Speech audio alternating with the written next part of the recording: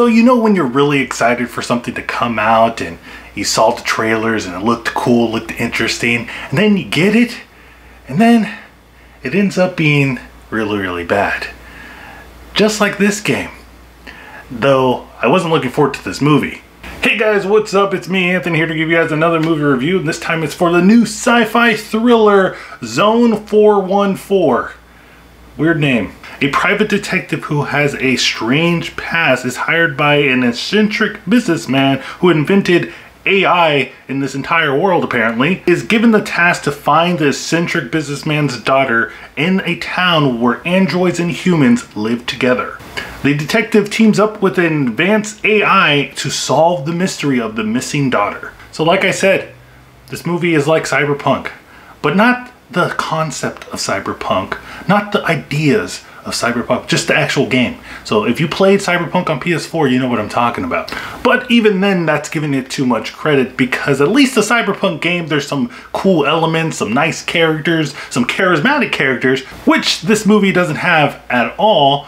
And at least in Cyberpunk, you have some kind of fun. You know, this movie, no. It's just a boring slog with some kind of sci-fi elements. I mean, I don't want to rag on it too hard because I hate ragging on these low-budget films, these smaller films that don't have that much resources given to them. But, I mean, if you are going to set your movie in the future, in the dystopian future, with kind of some cyberpunk elements into it, I kind of want to see that, and I don't really see that in this film. There is some kind of prosthetics showing the androids. Those are passable, but just the whole world itself, it's really dark. And I know a lot of cyberpunk movies like Blade Runner and the like, Total Recall, all that stuff, they have kind of like a dark world about them. But I mean, this one is really dark, and I even turned up the brightness on my on my TV, and I was like, is it just me or is it the movie? Also, I thought there was a really funny scene in here where they're looking at surveillance cameras and there's a stack of VHSs. And I was just like, wait, we're in the near future and you guys went back to watching VHSs? Like, I got a whole bunch if you want to watch them. And that kind of goes along with some of the editing choices in this film, where they do some transitions that looks like an old security footage. I don't know what happened with that. It took me out of the movie. I wasn't really into the movie, but when I was into the movie, it just took me out. But my biggest issue with this film is that they will have characters that seem to be important, or supposed to be important, that the movie wants you to think that is important, have giant, long, meaningful, quotations, monologues. And I was just sitting there the whole time listening to what's coming out of their mouth. And it was just like listening to Charlie Brown's mom.